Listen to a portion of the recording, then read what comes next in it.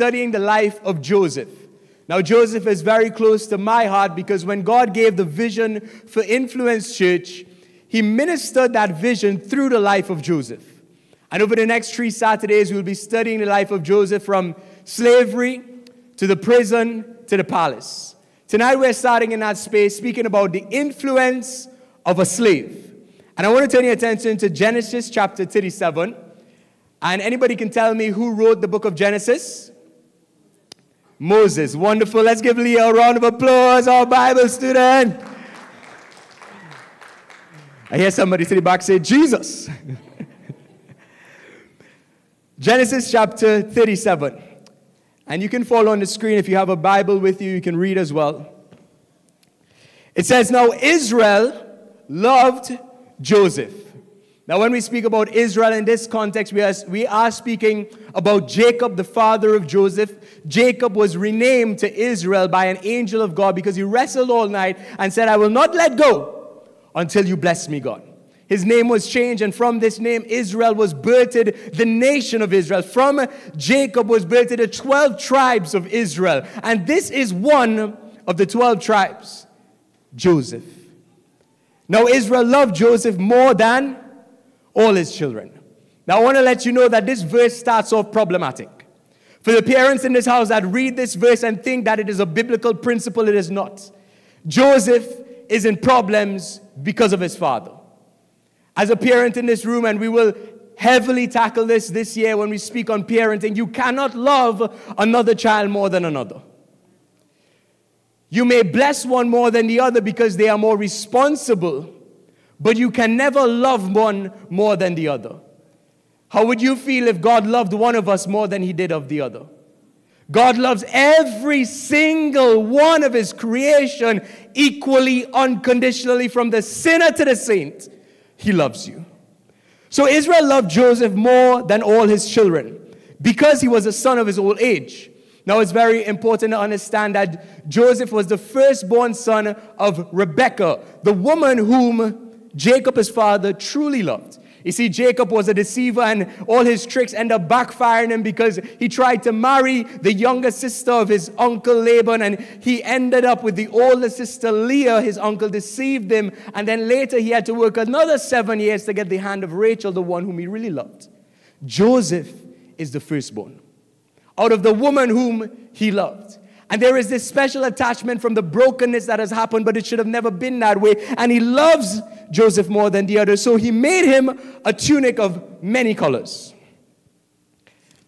And it says that when his brothers saw that their father loved him more than all his brothers, they hated him and could not speak peaceably to him. In other words, they rough up that small man real bad.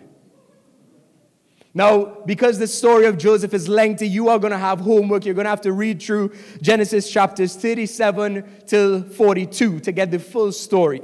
But I'm going to be jumping through and filling you in on tonight's passage, which is Joseph in Potiphar's house. So this is the backstory. Verse 6, it says, so he said to them, Joseph, because he had a dream. He said to them, please hear this dream which I have dreamed. There we were binding sheaves in the field, and then behold, my sheaf arose and also stood up aright. And indeed your sheaf stood all around and bowed down to my sheaf. And his brothers said to him, shall you indeed reign over us?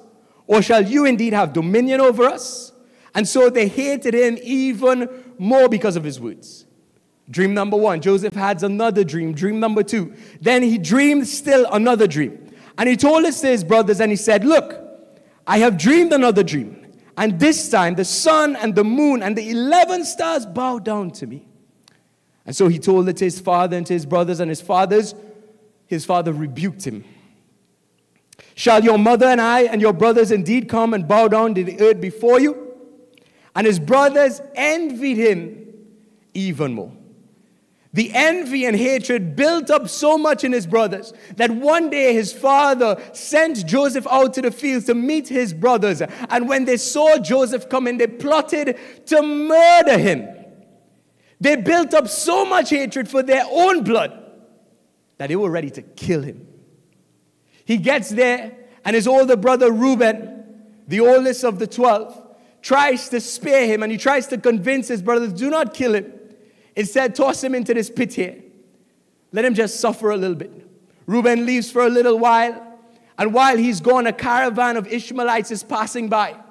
And Judah comes up with an idea and says, okay, let's not shed his blood. Let's sell him to the Ishmaelites for 20 shekels of silver, sold into slavery. This is now where we find Joseph in Genesis chapter 39. He is now a slave, betrayed by his own brothers. And it says, now Joseph had been taken down to Egypt, and Potiphar, an officer of Pharaoh, captain of the guard, an Egyptian, brought him from the Ishmaelites who had taken him down there. And it says, the Lord was with Joseph, and he was successful. Tell somebody next to you, the Lord is with you. And he was in the house of his master, the Egyptian. And his master saw that the Lord was with him, and that the Lord had made all that he did to prosper in his hands. So Joseph found favor in the sight of his master, and he served him. Then Potiphar made him overseer of his house, and all that he had he put under his authority. And this is where we're going to conclude tonight. Verse 7. And it came to pass, after these things, he was overseer over the house of Potiphar, slave, but still influential, that his master's wife cast longing eyes. I like how the Bible says this. Longing eyes on Joseph. And she said, what did she say? Lie with me. But he refused and said, he refused and said to his master's wife, look, my master does not know what is with me in this house, and he has committed all that he has into my hands. There is no one greater in this house than I, nor has he kept back anything from me but you, because you are his wife. How then can I do this great wickedness and sin against God?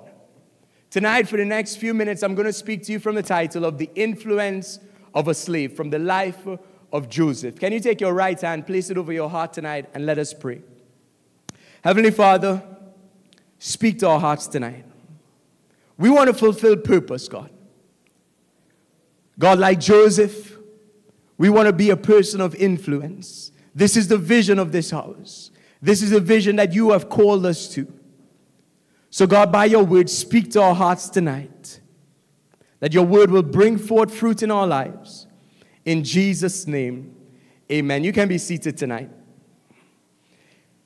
This entire story of Joseph starts off with a dream. He has a dream.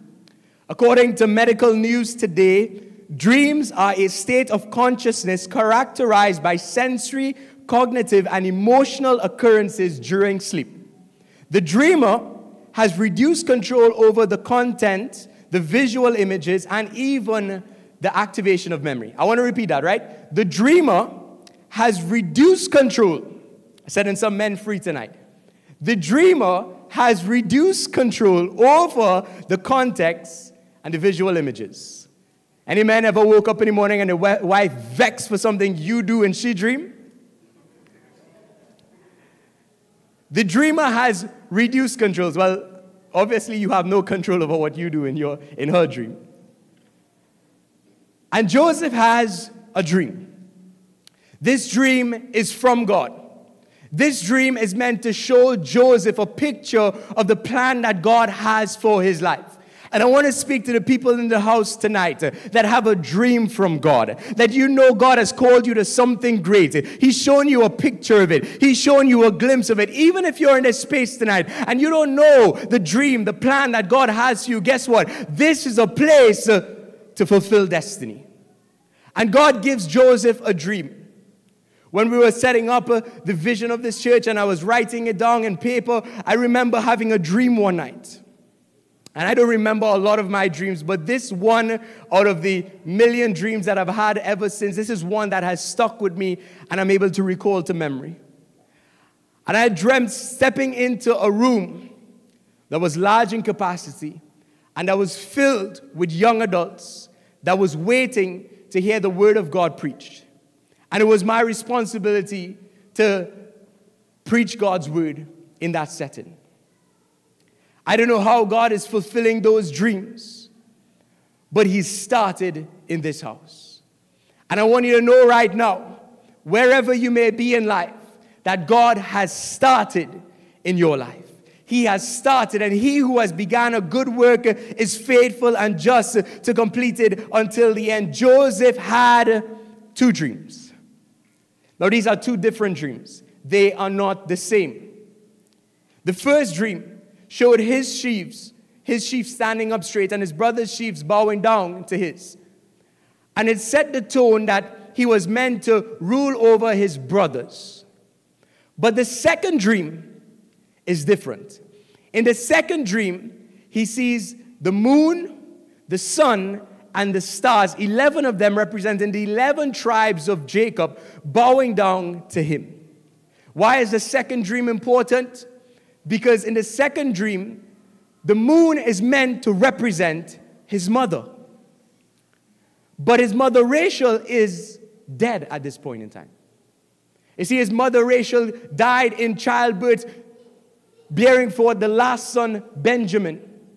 So for him to see a representation of his mother and his father and all his brothers bowing down meant that he was not just to lead his house, but he was meant to lead the generations to come. The second dream is different from the first. It expounds on what God really had for Joseph's life. But I see Joseph making 2 mistakes when he received the dream from God. The first mistake that Joseph makes is who he told it to. He received this dream, and he goes to his brothers. He goes to the people that already hate him to tell them about this dream. Now, there's a backstory to why his brothers already hate him. They hate him because of his coat. Stephen, could you just hand me that apparel? They hate him because of his coat. Now, I didn't have any colorful outfits, so I borrowed this from my wife. Jessica borrowed this, right? It's the most colorful thing, first thing that popped out of my eye when I opened our closet. How it looks, good? He had a multicolored coat. Now, his colorful coat was not a fashion statement. You see, in ancient time, the colors of your garment would oftentimes depict authority and favor. And his coat was already foreshadowing that his father loved him so much that most likely his father was going to give him rulership over his house. That's why they hated him. Because the firstborn, Reuben, is meant to be the one that gets the double inheritance and the blessing of his father to lead his clan. But Joseph is already being favored by his father. This robe is meant to set some type of authority over his life, already foreshadowing what his father desired from him. And it brings this hatred, and he goes to the same people that hate him to tell them about his wonderful dream of what God wants to do. And now the idea of what they already are thinking. See, they already think Joseph is going to take power. They already think Joseph is going to rule over them. And the idea of what they're already thinking becomes solidified by the dream that he shares with them. And the hatred that is already there festers into something even more dark and dangerous. I want to tell you in this house tonight, be careful who you tell your dreams to. Joseph goes to the wrong people to tell his dreams. I know you love your family. I know you love your brothers and sisters.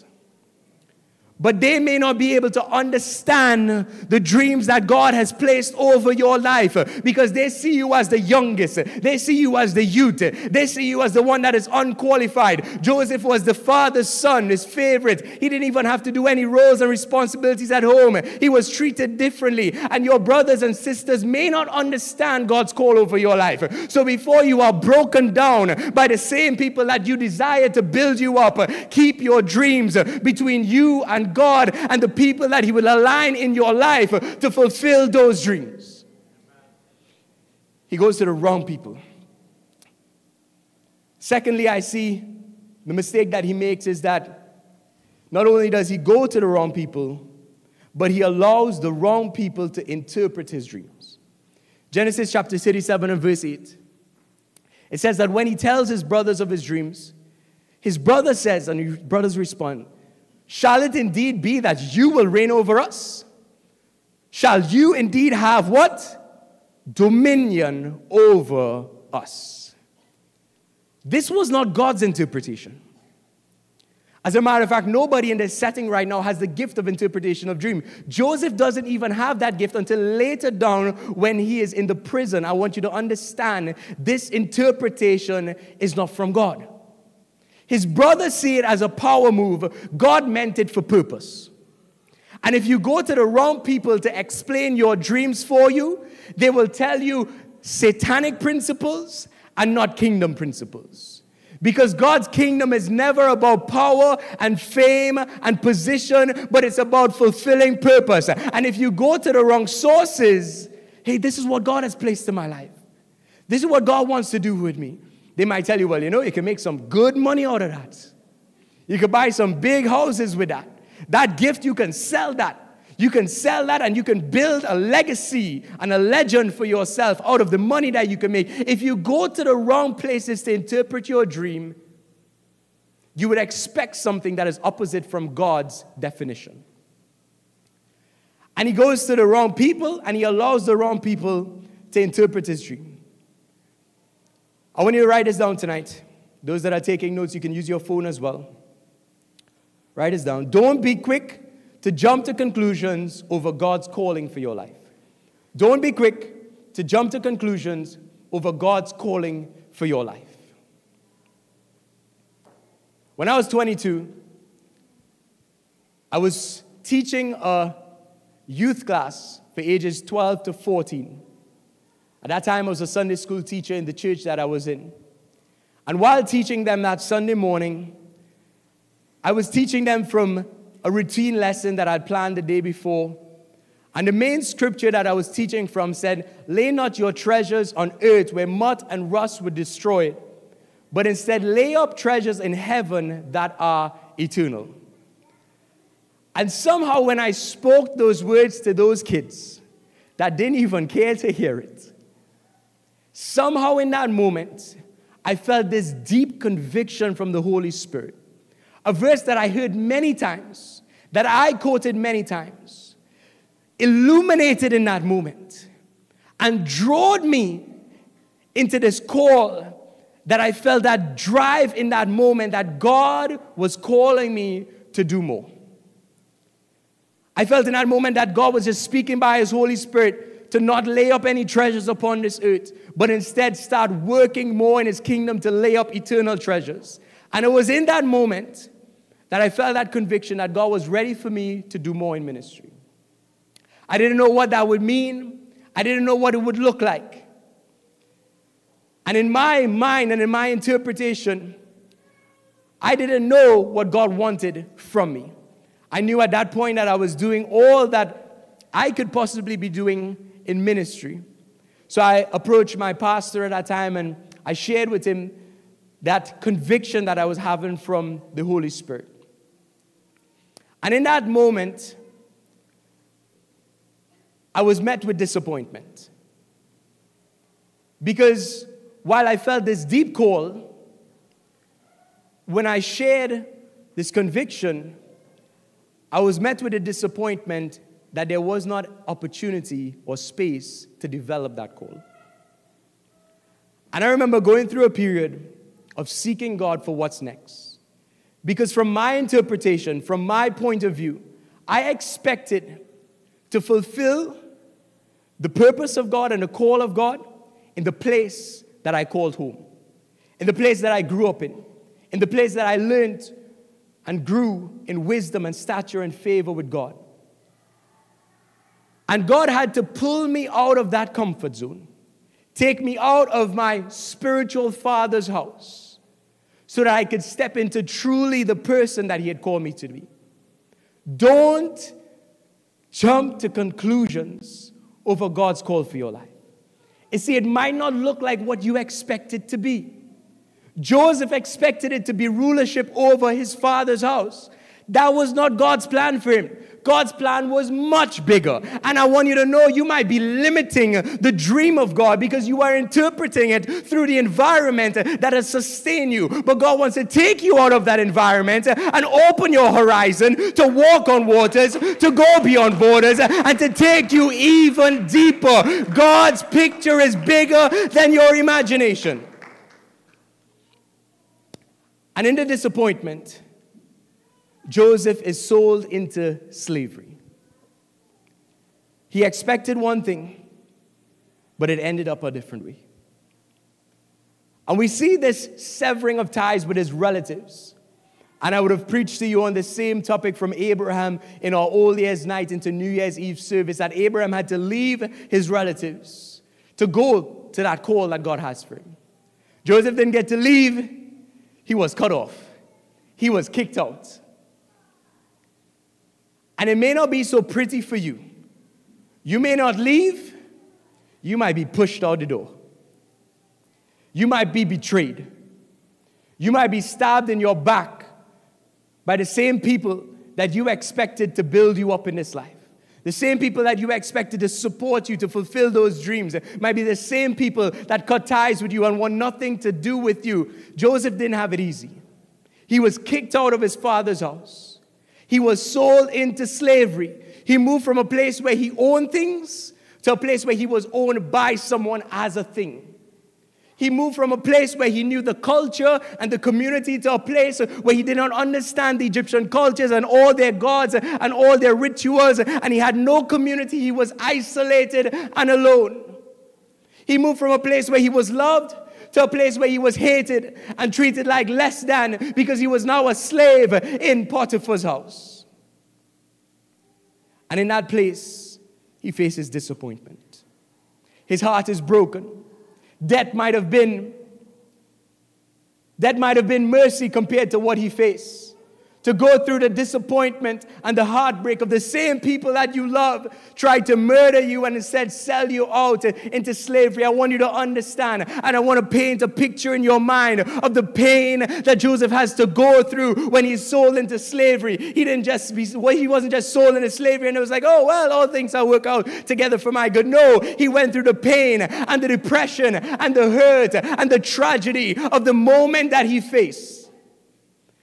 And whatever you face right now, don't underestimate or undermine the pain that you feel.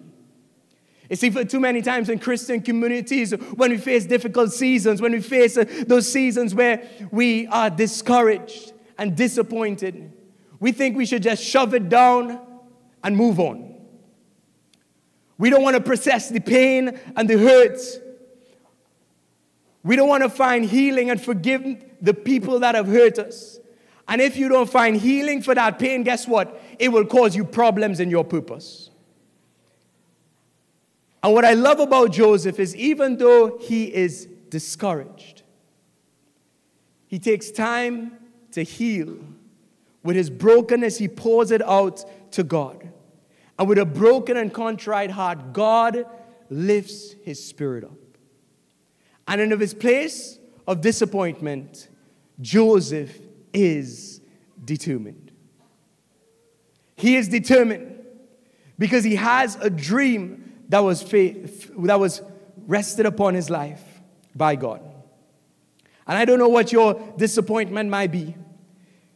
Maybe you've been betrayed by a husband. Maybe you were betrayed by a coworker. Maybe you were betrayed by a business partner.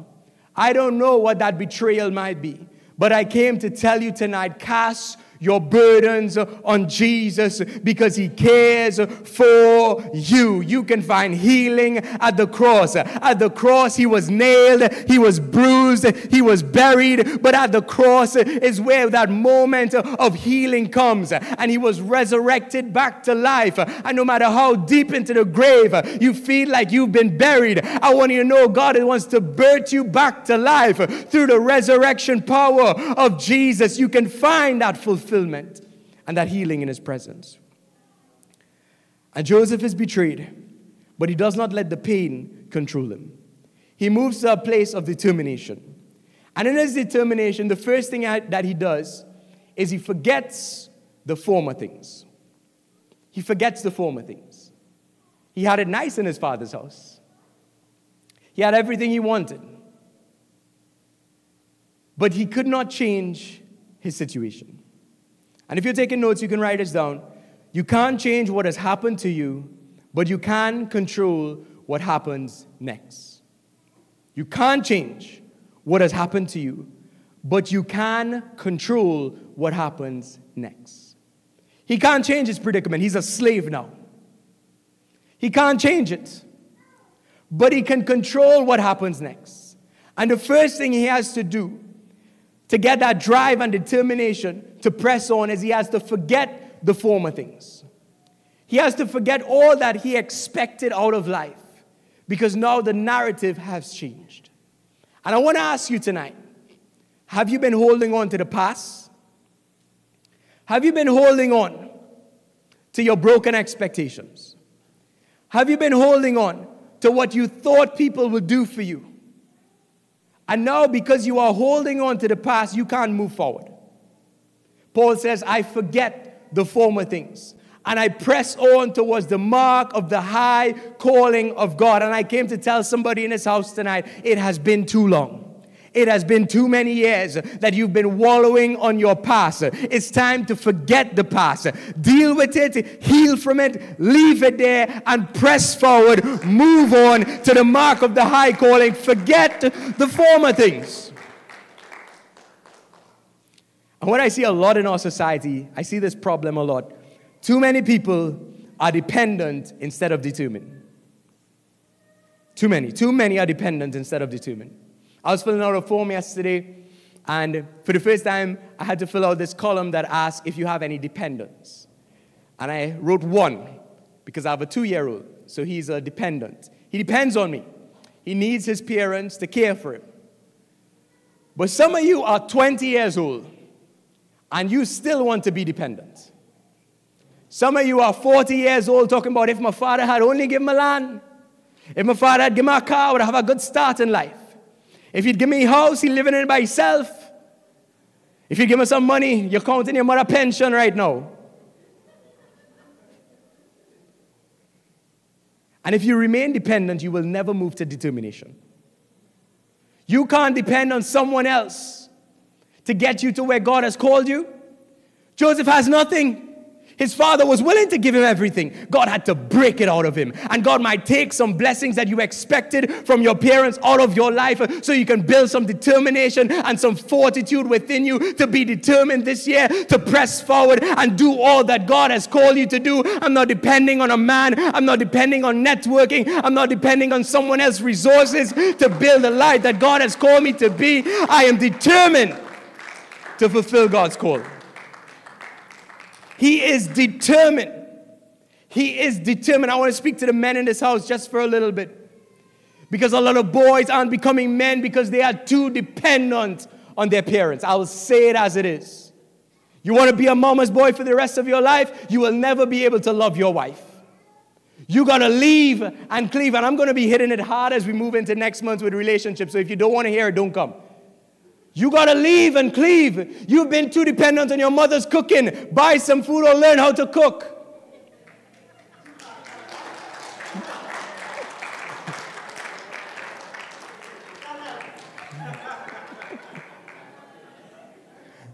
No, we live in a generation where boys are still breastfeeding. It's time to be a man. Forget the former things. And stop being dependent. The second thing that I see Joseph do as he's determined to fulfill God's purpose is he is faithful in the footling. Faithful in the footling. Now, I know footling is not a word that we use too often. It was the closest word to get across the meaning that I wanted to get that had the letter F starting with it. He was faithful in his footling. The word footling means the little things, the insignificant things. He was given little tasks as a slave, little responsibilities, daily routines. And in all the daily mundane routines, he did it to his best. He did it faithfully, day in, day out. He was not getting a pay. No, slaves don't get no pay. No salary. Nobody saying, well done. Nobody clapping. He did it faithfully. He was faithful in the little. Here's the biblical principle. Luke chapter 16 and verse 10. He who is faithful in little, this is a biblical principle. He who is faithful in little will be faithful in much. He who is unjust in what is least is unjust also in much. If you want God to expand your borders this year, if you want to be an influential person, you got to start being faithful in the little things, in the things that most people don't see as important, in the things that you will never get an approval for or a clap for or praise for. You got to be faithful in the ordinary, faithful in the day-to-day routines. Be faithful to feed your kids. Be faithful to show up for your wife. Be faithful in the daily routines. Be faithful in filing your paperwork at work. Be faithful in your income taxes. Be faithful in the routine. Because who is faithful with little will be faithful with much. And he is faithful with whatever little Potiphar puts into his hands. That is where he starts. Because too many people want a platform or a position to start being faithful. If you aren't faithful with little, you will never be faithful with much. I probably shouldn't say this, but there are some talented people in our house that I've put to serve in the car park to see if they'll be faithful with little before giving them a mic to hold. Sorry. Because the lead vocalist could hit a bad note and nobody would be bothered. But if you buff someone up on that car park, they may never come back here. And you got to be faithful with the things that no one sees, that no one recognizes, that does not give you an opportunity to hold a mic and be seen by people. When you are faithful with little, you will be faithful with much. He is faithful in the footling. He has no position. This year, stop looking for positions. Influential people don't need positions. You don't need a job title. You don't need a position in this church. You don't need a position in your community as counselor. You don't need a position to be influential. Influence is based on the life that you live. If you live a life that honors God, if you honor Him in your speech, in your conduct, in your purity, in your love, and in your faith, God will make you a person of influence. Joseph has nothing. He has no position. He's a slave, but he is faithful. And he becomes the most influential person in Potiphar's house. He moves from being on the bottom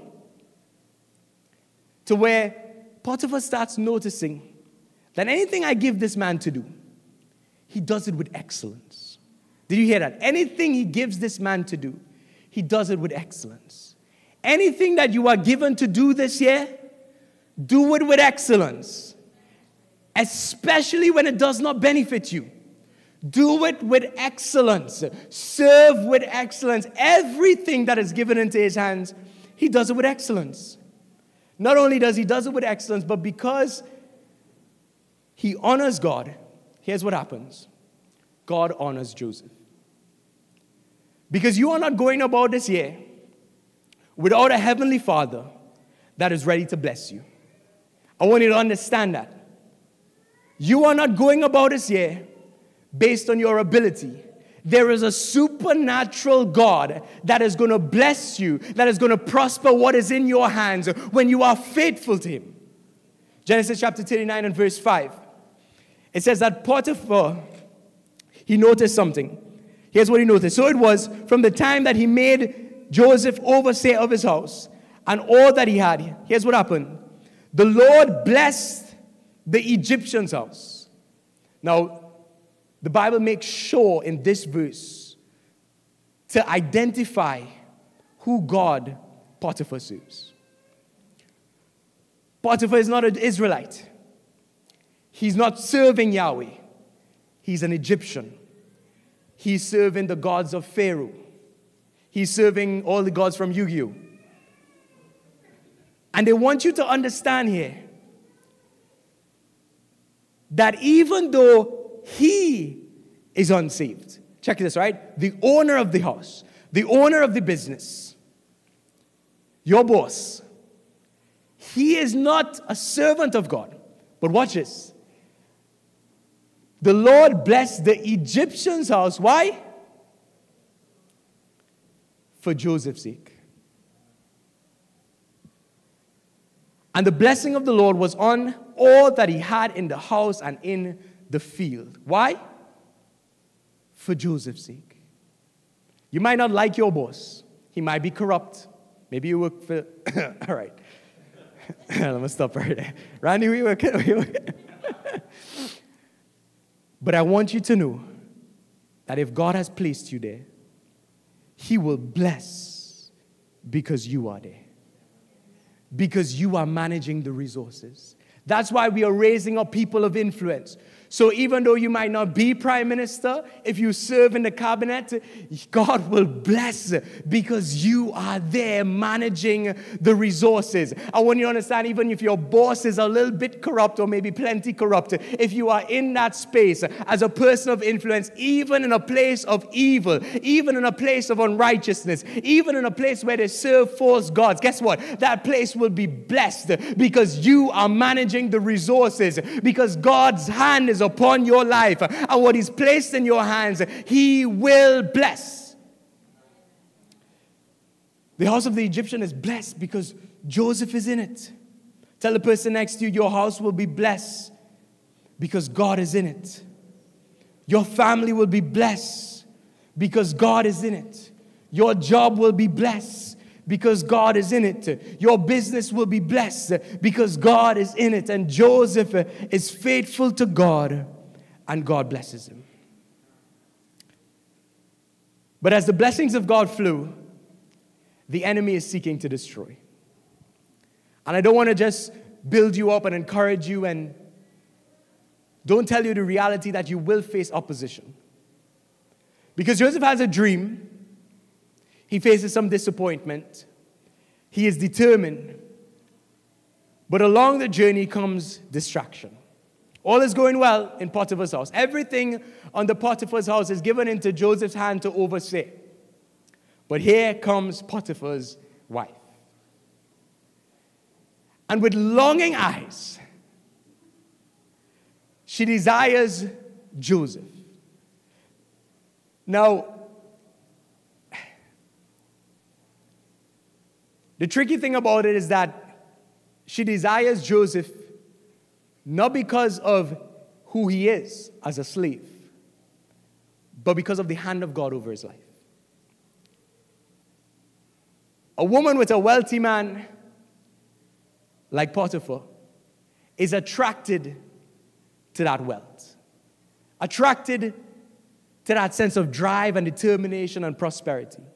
She's not really attracted to Joseph. She's attracted to what he offers. And she comes before Joseph, the Bible says day in and day out, as a distraction. Now, it might be easy to say no once. Twice might be a little bit hard. But day in and day out, this distraction keeps knocking at your door. Anybody in that space? I'm not talking about a woman. I'm saying that day in, day out, this distraction is trying to destroy God's destiny for your life. Day in, day out. Might be friends, might be family, might be the place that you live. Day in, day out, this distraction keeps coming. For some, it might be sex. For some, it might be money. For some, it might be power. This distraction keeps coming day in, day out. In 2020, Carl Lentz, the former pastor of Hillsong, New York City, made a confession on social media that he was unfaithful to his wife. Now, the mistress that he was with actually came forth and publicly made statements that they were in an adulterous relationship. And Pastor Carl Lentz at that time, who was one of the leading pastors in the U.S. when it comes to being around influential people, being around celebrities, being around pop stars, having a mega church in the U.S., he is removed from his position as senior pastor, and the enemy destroys what God was building in his life because he felt temptation to a distraction. Now, thankfully, after stepping down from ministry, he went through reconciliation, and according to recent updates, he and his wife and his family are in a healthy space. But he's no longer serving as a lead pastor, no longer the pastor for the last 3 years, going on 4 years. Why? Because he fell for a distraction. Potiphar's wife is a distraction in Joseph's destiny.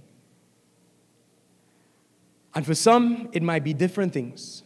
But this year, as you move towards being a person of influence, there will be distractions. This moment in Joseph's life is a pivotal point. It is a moment that can actually destroy Joseph's destiny. And I see two things that Joseph does in this moment to dodge what the enemy has sent to destroy him.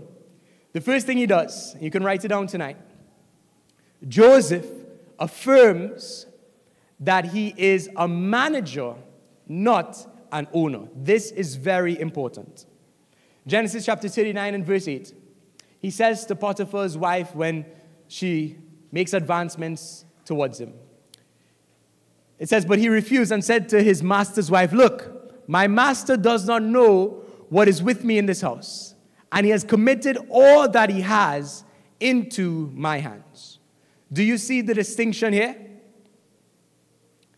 Joseph affirms that he is a manager, not an owner. He is managing Potiphar's resources. He is managing Potiphar's house. He does not own Potiphar's house. He does not own what he is managing. The reason this is so important is because I believe ownership is a satanic principle. It is not biblical. The kingdom of God is owned by God. The earth and everything in it is owned by God. And each one of us in this house are managers of God's resources.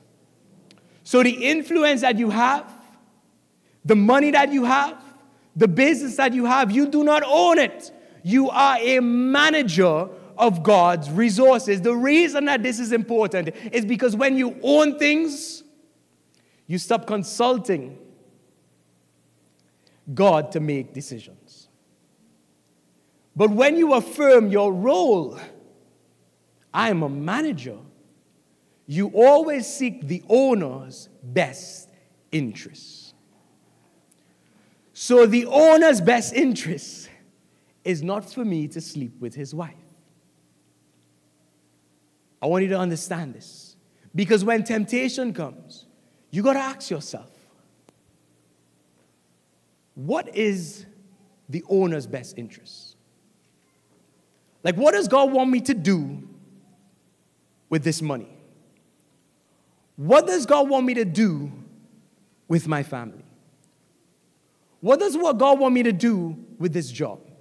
What does he want me to do with this education? What does he want me to do with his career? What does he want me to do in this community? When challenges come, you got to ask yourself, what does the owner want? You got to open his Bible and read his word. Here's what Joseph says: I cannot sin and do this wickedness against my God. Because while he is managing Pharaoh's resources, God owns everything. And while he serves in Pharaoh's house, guess who he's really serving? He is serving God in everything that he does.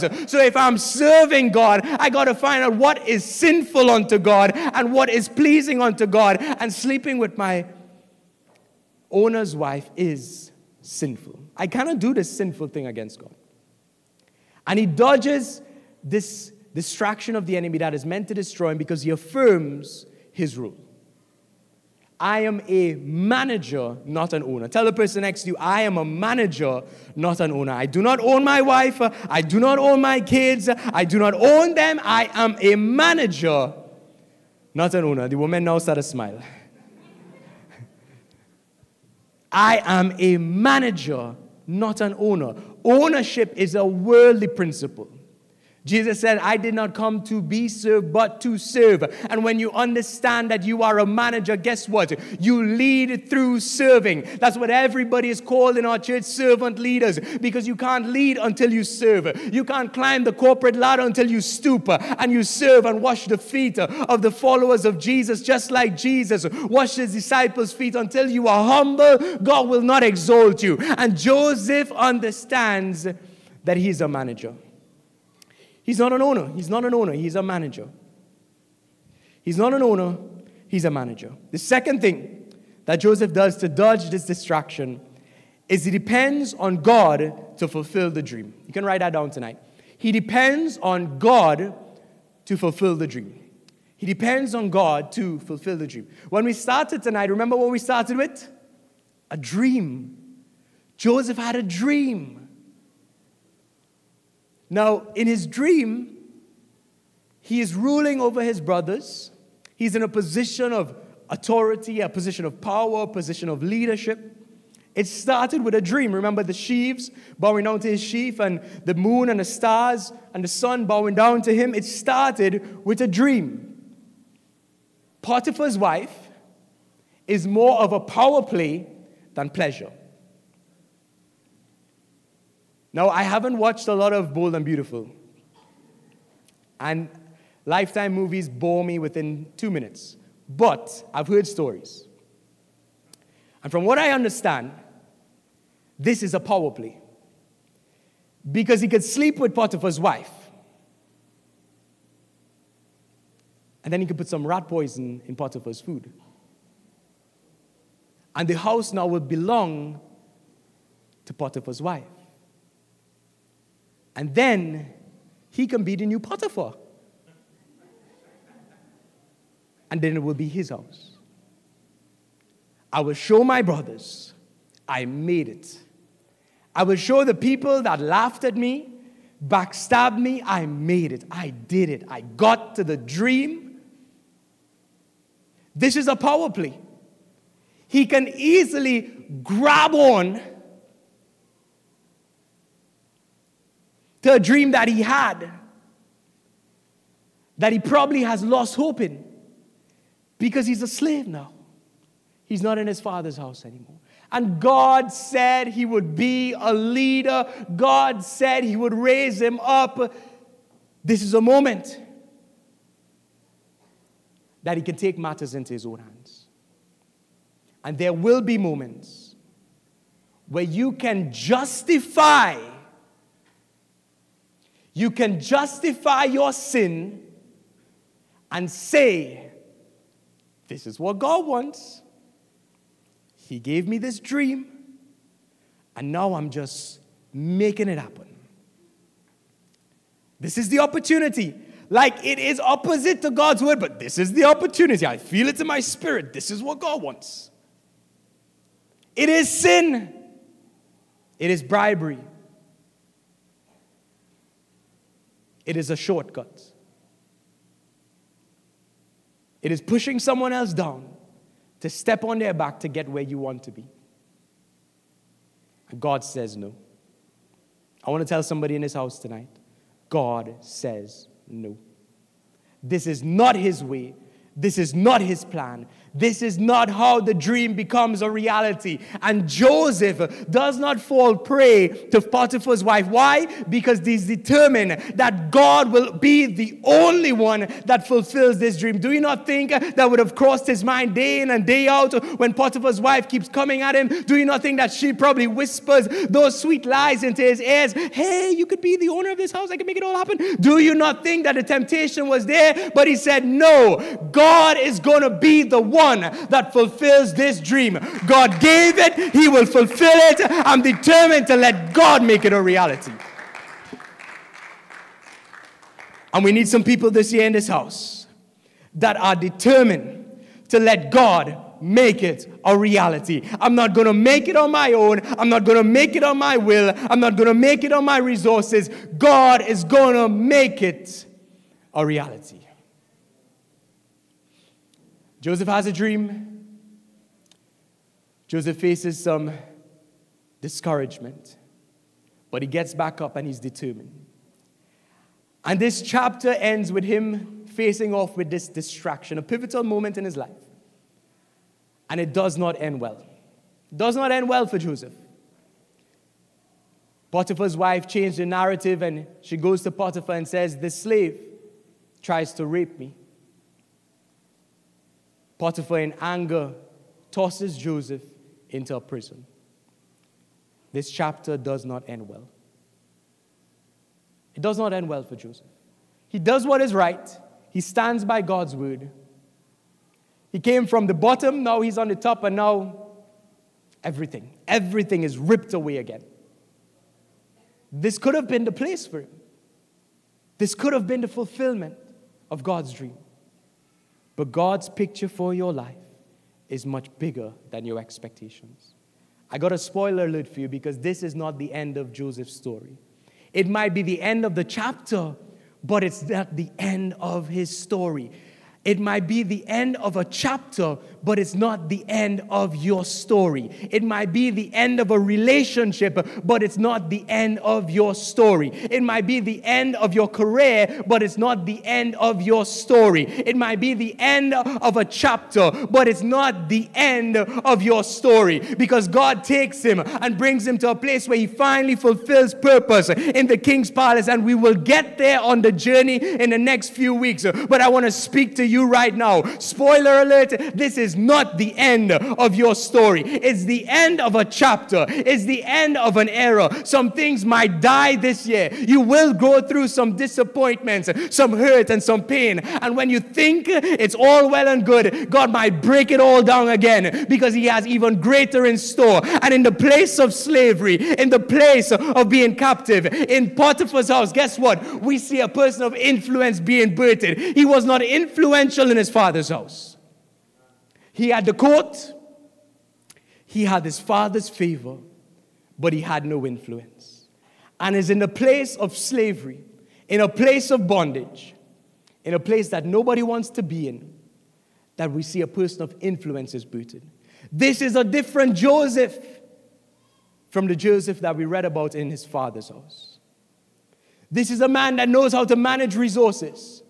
This is a man that when he speaks, the other slaves follow because he's a person of influence. This is a man that found favor in the sight of an ungodly, unrighteous man. This is a different Joseph. You're going to end this year as a different man, a different woman. God might break some things out. You might go through some disappointments. But as you determine yourself to press on, God is going to lift you up and he's going to birth inside of you a person of influence. You might not like the process or the pain that comes in it, but in the heat and pressure, God is molding a diamond that will truly be exemplary of his image and likeness and his purpose for your life. I don't know about you, but I want God to raise me up and fulfill the dreams that he's placed over my life, because I'm going to be a person of influence that God has called me to be. And in these moments, in his disappointment, he's determined. In the end, he overcomes the distraction. And this is where we stop the story for today. This is the cliffhanger. He's now in prison. Next week, we'll continue from Joseph in the prison cell. And we'll see how much more he grows, again, as a person of influence. But I want to speak to you in this house tonight. Maybe you're in that place of disappointment. Maybe you're in that place where you want to get back up and be determined to fulfill God's plans. Maybe you're in that place where you just got the dream and you don't know what to do with it. Maybe you told the wrong people and you got the wrong interpretation. Tonight, God is saying, bring those dreams before me. I gave it, I will bring the interpretation for it. God is saying, in your disappointment, he is with you. He will never leave you nor forsake you. He is here to lift you up. God is saying tonight, be determined. Be determined to press on. Forget the former things and be faithful in the footling. And as you focus on God's purpose for your life, don't be distracted. God will fulfill the dreams that he's placed over your life. He has called you to influence. I want to invite you to stand all around this house tonight.